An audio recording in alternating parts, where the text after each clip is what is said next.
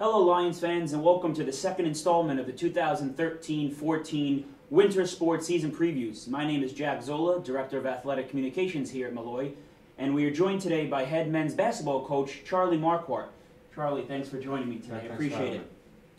Of course. So Coach, let's start off with last season. Entering into this season, was it a different type of feel for you and your staff prepping your players? As we all know, last year you had the best finish in program history. Just a quick recap, you finished 18-10 with an ECC record of 13-5. 2 weeks ago, the ECC preseason poll came out. You were ranked third in the conference. So was it a different type of off-season and preseason for you and your players? I wouldn't look at it as a different way that we prepared. We worked hard throughout the off-season. We monitored our players in the same way. And, you know, really work ethic is at the denominator of how we do things in the off-season, whether it be the coaching staff side or the players' side, that they're in tune to their improvements. All right, well now let's dive right into this year's squad. I want to go position by position, and maybe you can give us what fans can look for in each group, how you're going to use them, their strengths, what they bring to the court, what to expect from the new guys that the fans haven't seen yet. So let's start off with the guards. Returning from last year are sophomores Brandon Williams and Maurice Gatson, as well as junior Matt McLeod. And joining the team this year is freshman Jalen Morris. Yeah, Brandon Williams is really a key motor to our team. Not only does he have the basketball in his hands, and therefore is automatically a leader on the court, but he's also the start and pivot to our defense, because he's the front part of what addresses their team offense. So Brandon has a lot of responsibility. As a freshman, I thought he did a good job. We're always looking to continue to get better and improve. So, we're losing Jimmy Nolan, who was a captain for us last year at that guard spot. We're looking to him to do more and more from a leadership perspective. So he had a good off season. So I think that he's going to be a key guy once again for us, and it allows the wings to get it going. Right. Matt McLeod, right in tune with what we were just saying about Brandon. Brandon sort of feeds off to the wings. Matt McLeod is really going to be another key guy. He was a guy who was very flexible last year. In some games he started, some games he came off the bench. He's going to start for us this year, and he's proven that. He's a junior who's given us good minutes. Freshman year, he was Rookie of the Year, runner-up, and like I said, he had a good year last year. So we're expecting some good things from him, mostly because of his seasoning. He can shoot the basketball, he can get to the rim. We like putting him on key offensive men on the other teams. So we expect him also to be pretty good. Again, being a junior helps. Right. Maurice Gatson, I believe, was another person that you mentioned. Sophomore. Maurice Gatson, I really feel is going to be going into this year and is unsung, but I think people will really appreciate how much he's gotten better this year. And he got better during the year last year, during practice. So we're excited about some of the minutes that he can give us in supporting Brandon at that point guard spot. He's very athletic. His decisions have improved, and during the summer league that they all joined, he really did a nice job out in Northport, and and really during the preseason and the first couple weeks of practice, he's done a nice job. So. And what about Jalen Morris? Jalen Morris, the freshman. New face. What can the fans expect? Yeah, he's a new face, and he's going to bring really a high level of skill. He's long, he's athletic, can shoot it or get to the rim. Because of his length, he can be pretty good defensively, and his footwork is good. For a young player coming out of a high school, to expect good fundamentals in footwork, is not an automatic anymore, but he does. He's just going to get better and better as he gets stronger and stronger and becomes more confident. But he's helped us already, and he definitely shores up our backcourt. All right. Next up, we have the largest group on your roster, the forwards, Yeah. and I think it's easier just to break it down by class. So, can you talk first about the sophomores? One returning, Kevin Bowles, Yeah. and one newcomer, Chuck Zabunse. Mm-hmm. Kevin Bowles doesn't do anything really wrong. He is excellent to the rim. He can shoot the basketball. He's a good defender. He's knowledgeable. You know, you can sort of tic-tac every single area of the game and say, well, Kevin Bowles does that well. And what Kevin has improved with over the summer is, I think, his shooting.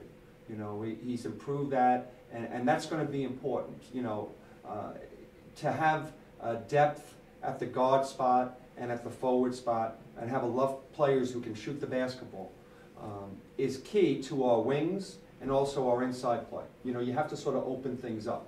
Kevin Bowles, I think, has improved that. He's a very strong player. Physically, you know, he's strong. And I think he's also improved on his ball handling. So I think he's a guy who's a returning sophomore who, again, will help us. Right. And, you know, I'm excited for what he brings. He was nagging with injuries last year. And whether it be the ankle and a couple of other things, he's come back pretty healthy. So, like I said, I'm excited about potentially what he can bring. Right. Chuck's is a tough, hard-nosed player. And Chuck's is probably going to spend a little bit more time at that 5 spot, supporting Tyler at that 5 spot than the 4 spot. Because, again, at that 4 spot, you have Rich and you have Miles and you have Kevin. Chuck's is very physical. I think his defense is strong and tough. He's willing to take charges. He's willing to really play tough basketball in the paint. That's something that's going to help us. You know, we are always focused on how are we rebounding. Rebounding is the key to our fast break or controlling the basketball defensively. So him 3/4 in the block and doing things such as that, and you know, sprinkling in some offense here and there with some rebound putbacks and inside play and some moves. I think the Molloy family, you know, comes to the games. They'll appreciate his toughness. Right. Okay. And then you did mention Rich Zoller, Miles Prendergast before, 2 of the 3 juniors on your team in terms of the forwards, the other being John Petroselli. Anything else you want to add about Zoller, Prendergast, and obviously please speak a little bit about Petroselli? Yeah, Miles had an excellent off season. More importantly, I think he's had a strong preseason. So at this point, Miles is going to start for us at that 4 spot, and he's earned that. He's a very smart player, and he's very athletic. And what we try to do with Miles is to get him to do more and more. Defensively, he's always aware of where he has to be on the court. He knows his surroundings, where he has to be, what's the right play to make. And our job is really just to keep making him more and more instinctual on that basketball court. Again, another person who's improved his skills over the off season, and you know, he's a real complimentary player. Like a great stat sheet for him might be 10 points, 7 rebounds, 5 assists, 3 steals.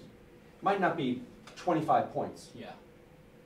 But that's okay. We don't necessarily need that, but we do need activity from him.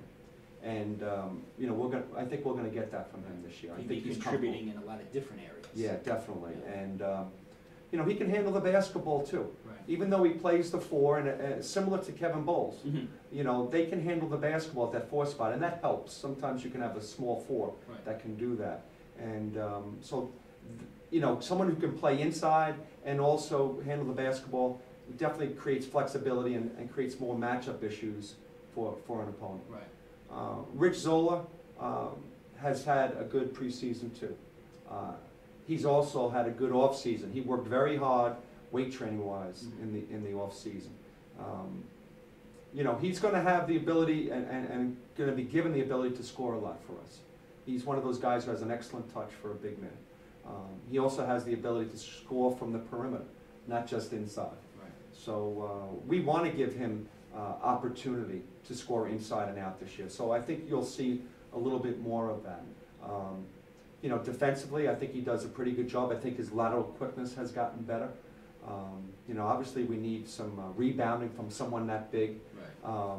You know, so, but we think being at that 4 spot and having Chucks and Tyler at that 5 spot will give him some matchup opportunities for him offensively. Right. And so I'm excited to see what he can do in that spot, and know that that's going to be the spot we're going to use him at. Right. Okay. John Petroselli's, I believe, the last person you mentioned. You know, John's going to be at that 3 spot, you know, a lot of the time, you know, small forward. And, you know, when you speak of John Petroselli, everyone talks about the accolades that he's earned, and he has. Right. You know, he truly has earned that. I think of John, and I think of how hard he practices. I think of John, and I think about how each year he's become a better and better leader for us. I think of John, and I say, he's a blue-collar guy. And as soon as we drift away from that, then he's not going to be as effective. So he needs to always remain grounded and realize that I'm just going to work really hard. I'm going to play both ends of the court, because he never takes a play off. That's the beauty of him. If he continues with that mindset, you know, he's going to have a great year for us. No reason to get caught up on all that other stuff. That'll happen based on how hard he works. Right. And it's a tribute to what he's done, and that's great, but we're not going to focus, you know, on that. And that's important of how we treat him, but he also has to have that mindset. Right. But he plays both ends of the court. We like to get him the basketball at the end of games, because, you know, he's become a good decision maker. He's our captain as far as defense is concerned on the court. I rely on him for input because he's so active and he's good. And his steals come out of activity, not out of taking high risks. So, you know, John is definitely a motor for us. Right. And him, I mentioned Brandon as well. Yeah. And, you know, all of our players have to have a motor. But John really has done a great job for us, and I'm hopeful for a really good senior year for him. Yeah, speaking back on those accolades last year, just a couple, All-Met team, All-ECC first team, and obviously people are expecting big things from him this year, as he was 2 weeks ago named the ECC preseason player of the year. Right. So fans will definitely be excited to see what he's going to bring to the table this year. And just rounding out the forwards are 2 freshmen on the team, Joe Campe and your son Charlie Marquardt IV. So can you speak about the rookies a little bit, please? Sure. Charlie Marquardt, I think, will help us. When, where, which game during the season, I'm not sure. But what he gives us is a really good scoring threat from the perimeter. He also gives us smart basketball. He makes good decisions. Areas where he's continuing to work hard on in the preseason is his defense, getting into gaps, stopping people, just being smart with the basketball, not too many dribbles. Good shooters really have to, you know, pass the basketball and then move again. And, you know, but with that risk and threat to an opponent from the perimeter, again, allows our inside game to work, you know, so people can't double down. It allows John to hit a gap with guys, or, you know, without rolling off, you know, and helping. Right. Charlie and Jalen, you know, I'd sort of put them together. They're playing against really great players that are ahead of them now in practice, so they're getting better from that. Playing against Matt McLeod, playing against John, playing against Kevin Bowles, all these guys. So they're getting better, and they're getting closer to all that. And it's, you know, we want a competitive practice and competitive nature so that we all get better. So where all these young guys, you know, find their way, usually it takes care of itself through a season. It's such a long season, 28 games we have, you know, in the regular season this year. So that'll all take care of itself, but I really think that, you know, he will help us. And, you know, I'm hopeful for that, because the more depth and balance we have, you know, I think the more successful we'll have. Joe Campe has been our, you know, was our walk-on. He was added late, so he didn't really have the opportunity to do preseason training, so he was a little bit behind in how we do things. But he's come in with a great work ethic, and he's come in, you know, and he's pretty talented. You know, out of East Meadow, he's, you know, he was a key contributor for them over there. He's a big, strong guy. and he's picked up the plays. He's found an opportunity for himself to prove to his teammates first that he belongs here, which is always the first proof before it even becomes me. Right. Teammates need to be trustworthy in you.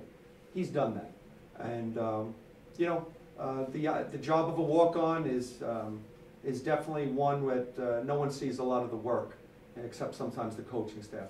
So he just has to put in the time every day, get better, and you know, when and if the opportunity comes, hopefully he's ready to do that. Yeah, yeah. I find it interesting walking around campus from last year. You see a men's basketball poster, family. The word "family's" on it. Yeah. And one of your videos before the playoffs, they were showcasing that you guys really are a family together. And I think it's going to be a really interesting dynamic that you know, yourself and your longtime assistant coach Pat Morris actually do have family members on the team. It's going to be pretty cool for the fans and just everybody involved. Yeah.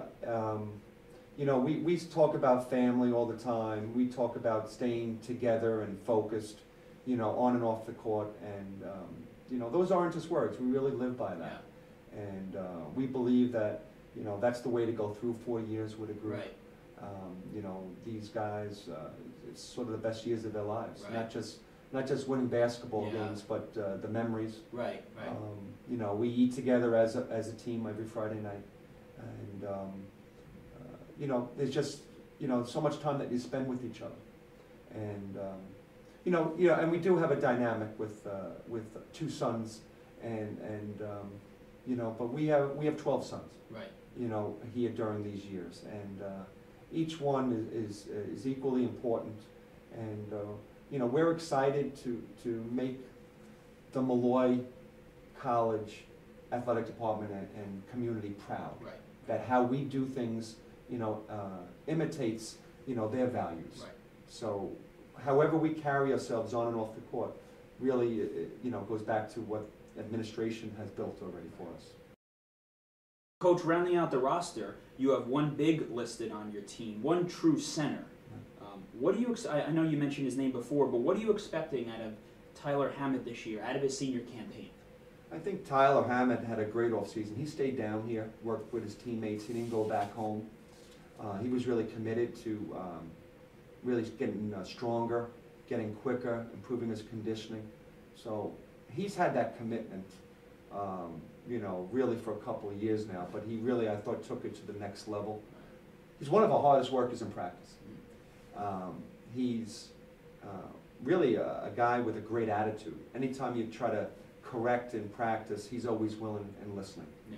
So I'm hopeful and excited for him because he's just a gentleman, you know, on and off the court. Yeah. And we just want him to be as successful as he can be. Right. So we're hopeful for, you know, not necessarily statistics, you know, although, you know, everyone will see that, but we just want him to be really active and be in as many plays as possible, because when you get your 6'10" guy in as many plays as possible, it really makes our team quicker, you know, and he's pretty agile. And he's in more plays, most likely then we're probably in a good position.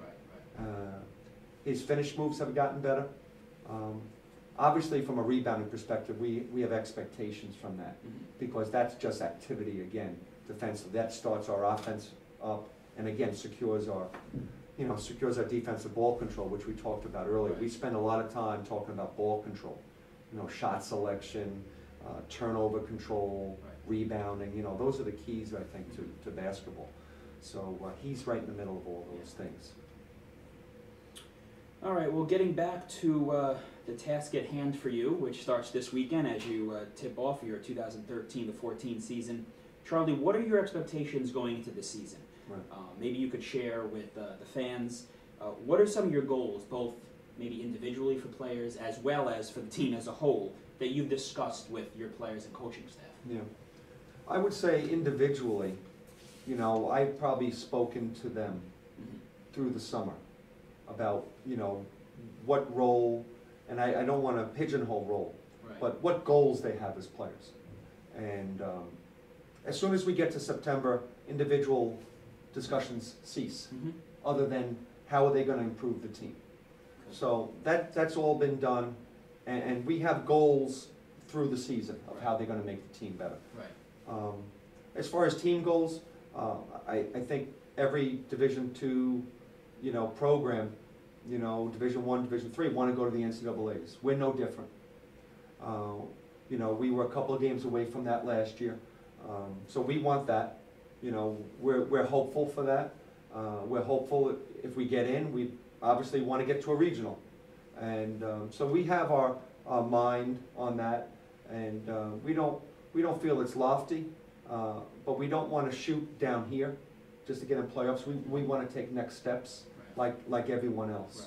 Right. And but the important fact of that is we can't play like that. We have to take each individual game one step at a time, build to that game with good practices, and take it step by step. And that's going to be the key, is not to look at it from a big level, but just a step-by-step level of how we're practicing leading up to a game. And if we do those process goals every day, then we're prepared to do the best we can in that game. Right. Now, if our reach or our potential wasn't that, based on, and we did the best we could, then that's going to be, that's going to be what we did. But certainly that's the built and excitement that we want to get to as a program. Right. So, Coach, how do you view the conference going into the season? Who are the teams that, I know every team plays tough and everything, but what's the teams and the programs that you're looking out for that you could see finishing near the top? Well, I'm concerned about everyone. I know every coach says that, but I really believe that. If you take a look at the spread in points between a win and a loss last year in our conference, it's about 4 points. So every game can come down to a couple of possessions,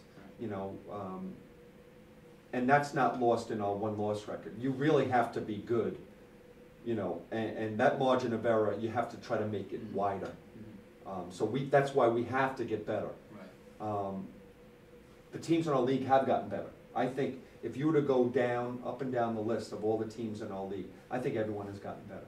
Now, we're also met with different challenges. A lot of teams have a new coaching staff. So there's new preparation for, 4 teams, I believe. And, I think that's something that we're going to have to figure out as the season wears on. Obviously, Bridgeport and Post have been selected by all the coaches as 2 teams ahead of us, and I'm sure deservedly so. And so that's in our minds, but to be honest with you, I don't look at a game against anyone differently than anyone else. We're not there yet to think of anyone, to play someone differently, or look at someone differently in our league than someone else. We prepare the same way for every single team. So, and really our focus in practice is just about continuing to get better. I have a lot of respect for every coach in this league. I see what everyone is up against because we go through it. And, it's a reason why I enjoy coaching so much, is because of the challenges that, the coaches in this league give you.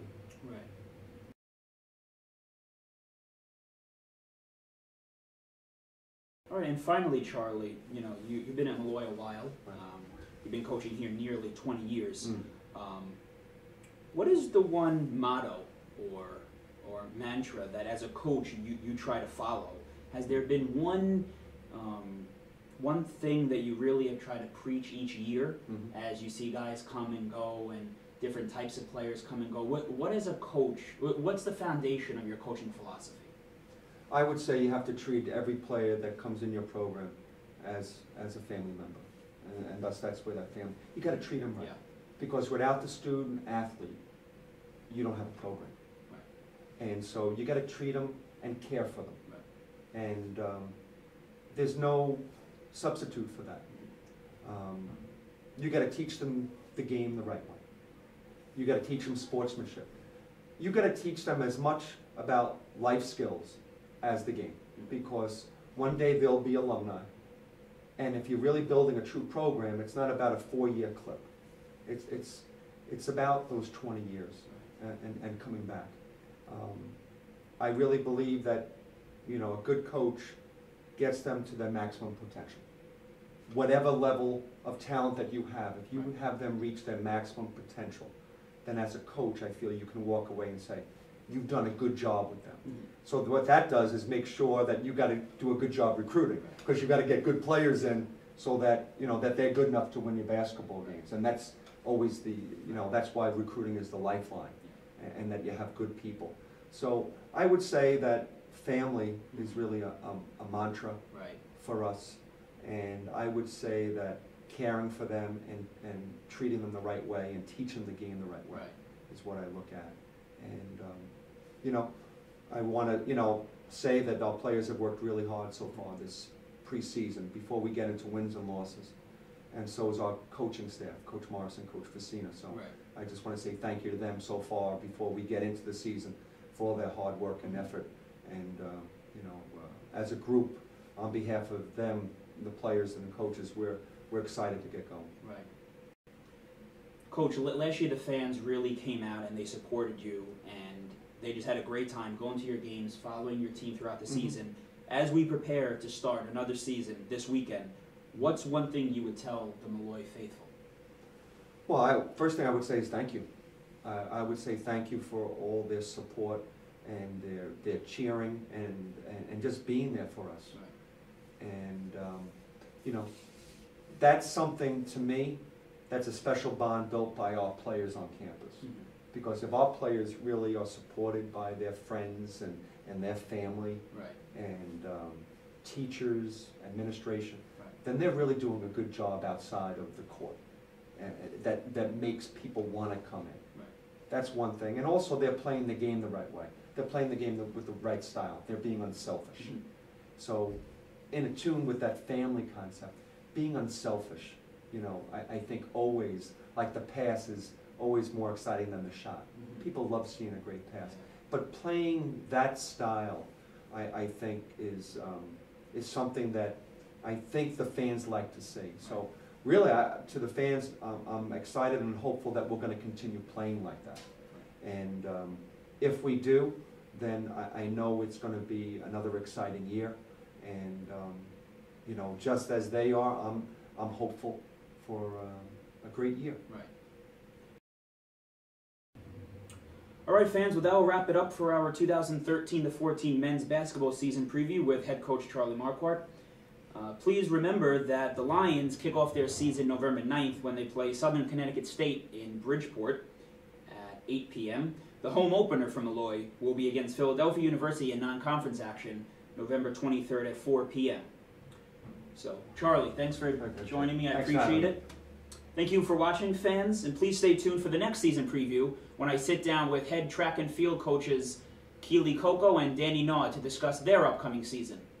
Have a good night, everybody, and always, let's go Lions!